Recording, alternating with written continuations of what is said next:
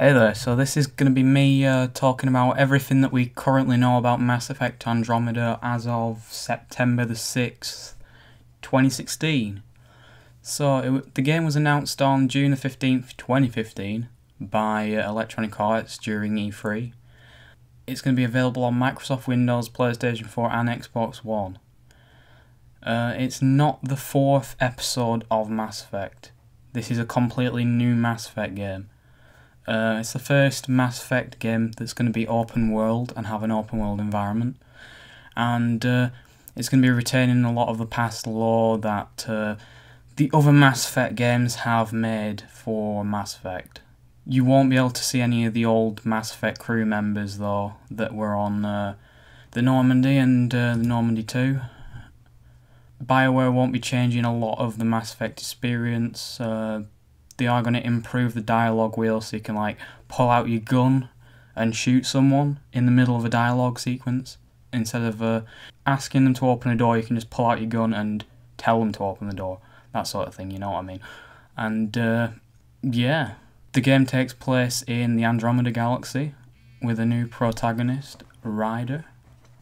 Probably Ryder, that's what everyone thinks he's going to be called.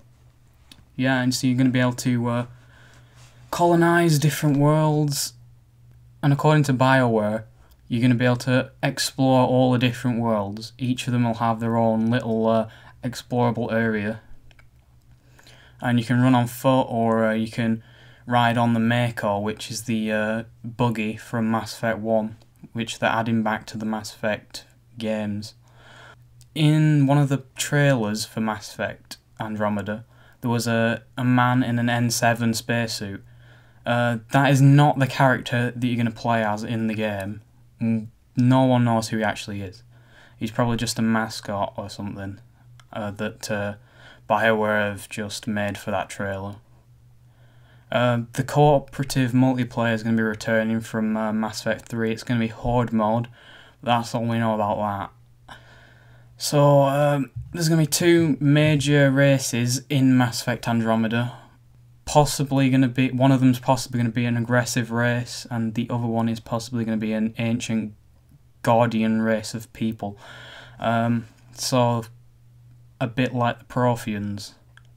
So that's all we really know about Mass Effect Andromeda. Stick around, because on November the 7th, which is N7 Day, get it? BioWare tends to share a lot of Mass Effect news and stories about what's probably going to happen in the next Mass Effect game. So thanks for joining. Subscribe, comment, like, do whatever. Have a nice day. Bye.